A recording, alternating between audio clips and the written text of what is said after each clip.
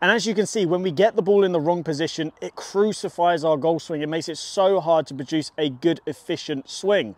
But it's actually very, very simple to get right.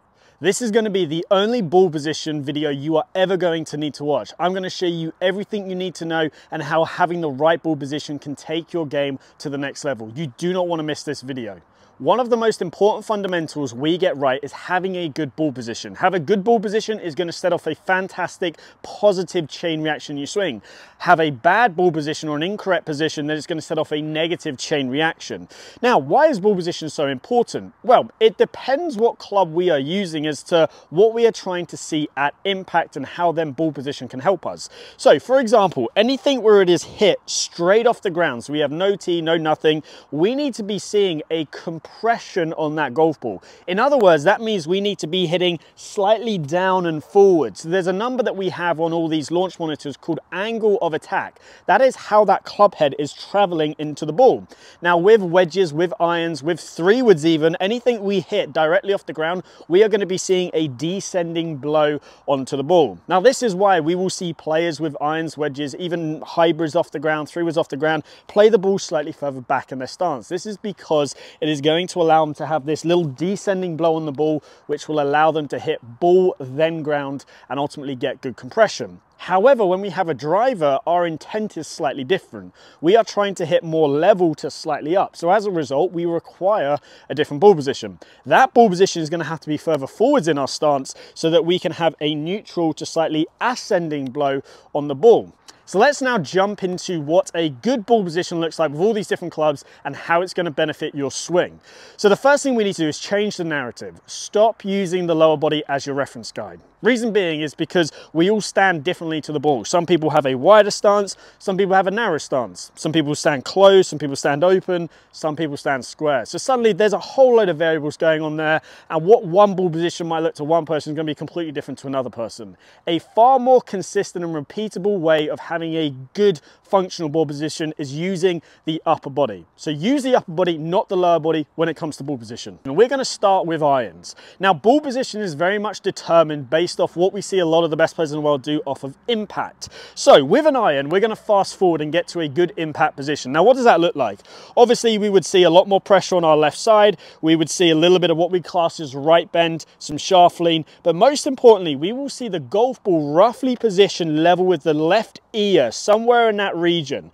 Now for this position here, this is going to give us a great little descending blow because you can see my left ear is maybe a couple of inches behind my left shoulder. This is going to give us that slight descending blow and ultimately give us that good ball then ground contact.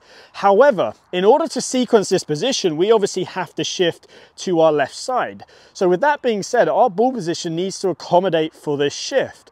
So like I said earlier on, a lot of players, and this is the most common thing I see with irons, is players get the ball way too far back. When we set up to a ball with an iron, we roughly want the ball to be somewhere around our left ear in this position. Now, a lot of you are going to look at that and go, that's way too far forwards, but it's not. What we do in the downswing is as we turn back, we shift to our left side and we come into impact. You can see with that lateral shift, my pelvis is now further forwards, my upper body is slightly further forwards as well. I have this subtle amount of tilt, and ultimately that puts me in a position where it encourages this great weight transfer. So this still applies with all clubs like a 3-wood, a hybrid, a long iron, anything hit off the ground in that sort of position right there, we are going to see that ball be positioned somewhere underneath the left ear.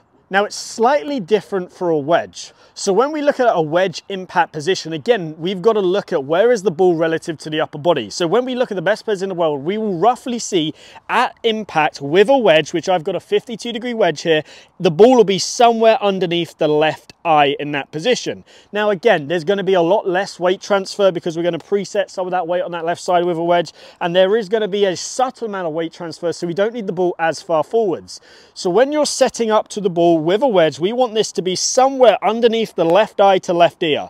This is going to put us in a good position to where the ball is slightly forwards and middle, but ultimately from there, again, it's going to encourage that little subtle weight transfer towards the target, allowing us to sequence our body. If we get the ball way too far far back with a wedge, which a lot of people do, and we can talk about how moving the ball back later is going to benefit us in certain situations. When we see this, a lot of people are then going to shift, be way too far ahead of it, throw their angles out. This can cause thin shots, very high wedges, and ultimately poor results.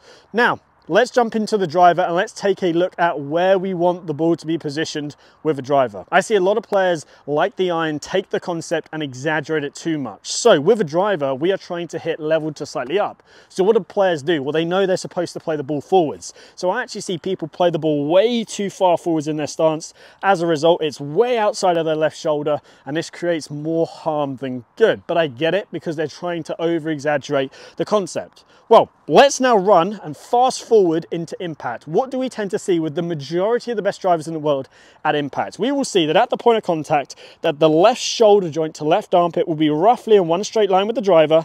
We might see a tiny bit of shaft lean, but we're going to see a relative amount of a straight line between the left arm and the club, and then maybe a degree or two of shaft lean, like I said. This is going to put us in a position, because we've got a bit of shoulder tilt here, to hit up on the ball, but it's not going to compromise the strike too much, as it's going to allow us to hit the middle of the face, maybe even slightly higher up in the face, to get that beautiful high launch, low spin drive. So with that in mind, where are we looking to position the ball at address? Well, believe it or not, it's probably going to be further back than you think. We want to see that ball be positioned somewhere underneath the left shoulder to left armpit at address. Now in this position here, this gives us enough room to where we can shift our pelvis, have enough right bend to hit up on the ball, and ultimately from there, get into that good impact position like we said. So just to summarize the three ball positions, if you have a driver, we want to be seeing that ball be positioned somewhere underneath the left armpit, left shoulder for a neutral shot. For an iron, anything from a 3-wood off the ground all the way down to a 9-iron, we're going to see it be positioned somewhere off the left ear, and with a wedge, it's going to be somewhere more underneath the left eye. Now, if you've noticed, I've said a couple of times, what do we do with a 3-wood? Well, if the 3-wood is played off the ground, treat it more like an iron in terms of the ball position being off the left ear. If it's off a tee and you can tee it up a little bit higher, you are more than welcome to play it slightly further forward so it's more underneath your left armpit. So use those reference guides, and it's going to massively help you produce a good ball position to where you can be functional and produce great golf shots. So now we've gone through what a good neutral ball position looks like with all the clubs. However, we can manipulate the ball position to our advantage. Now, when we start to move ball position around, we start to change a lot of different factors. So let's run through hitting lower shots and higher shots, but also let's then run through a little bit of shot shaping and how ball position can help us achieve these results. So when we set up to a neutral iron shot, we're roughly going to have it underneath our left ear. Now, what happens if I want to hit a little bit more of a punch shot, a lower shot? Well, what I can do is put the ball slightly further back in my stance. Now, what we are doing here is we are hitting the ball earlier on in the arc. So this is going to change a couple of things. Number one, it's going to change our angle of attack. It's going to make us come down steeper, but it's also going to change our club path. Now, the steeper angle of attack is going to allow us to hit the ball a little bit lower. We can also put a little bit more shaft lean in there. Again, that's going to produce a little bit more of a penetrating flight. However, because we've moved the ball back in the stance, it actually means we've shifted our path a little bit more to the right. So as a result of this, what we will need to do, if we want to hit a relatively straight punch shot, when you move that ball slightly further back, so let's say we move it from the left ear to maybe underneath our nose, we do need to open our stance up a fraction to counteract that change in the path.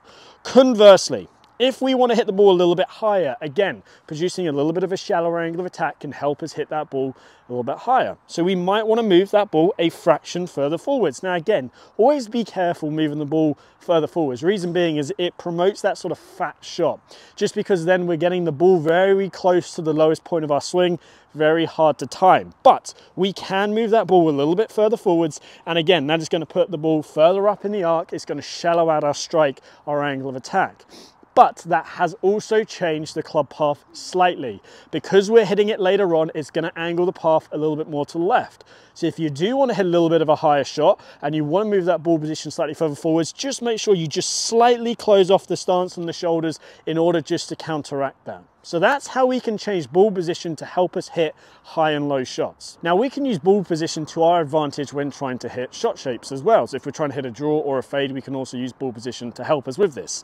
So let's start with a draw. If we want to hit a bit more of a draw, we need to understand how changing the ball position can also change the club path. So like we've been saying, if we move the ball slightly further back in the stance, it is going to promote a path that swings more to the right and a face that also points more to the right. So when we move into shot shaping later down the line in later videos, we will run through this in more detail. But if I take my ball position, which is usually underneath my left eye here, my left ear, and I move it back a hair to maybe underneath my left eye, what I've done there is moved it further back in the stance, in the arc, but I've also shifted my path slightly more to the right. So you might see people who are really trying to hit a little bit of a draw. They might set up, they might do a couple of other changes, but one of the changes might be they just shuffle that ball slightly further back in the arc. This is then going to allow them to get that path naturally shifted a little bit more to the right. Conversely, the other applies if we move the ball position slightly further forwards. Not only is that going to shallow us out a little bit, but it's also going to shift the path slightly to the left. Again, that can help us promote a little bit more of a fade shape. So moving ball position can not only change high and low ball flights, it can also change the shot shape, the right to left, the left to right. So we can use this variable to our advantage. So bear that in mind. If you're trying to hit a little bit more of a draw, maybe pay attention to the ball position being a little bit further back in the stance. If you're trying to hit a little bit more of a fade, maybe move it up just a fraction. Now, what I would say is we never want to go too extreme with this. Again, ball position is only one of the factors that can help us with shot shaping and trajectory control. There are many other factors that can help us with it. So now you fully understand where we need to position the ball in our stance. It is absolutely crucial that we position the ball relative to our upper body, not our feet. Then from there, if we get the right ball position, it's going to set off a positive chain reaction. As well as this, we've also gone into how you can manipulate the golf ball to your advantage to help you hit higher, lower, right to left or left to right golf shots. So hopefully you've enjoyed today's video. If you have, please give me a like and subscribe. I'll be posting a lot more videos like this in the near future. And if you have any video requests, then please let me know down below in the comments section. I hope to see you back here soon.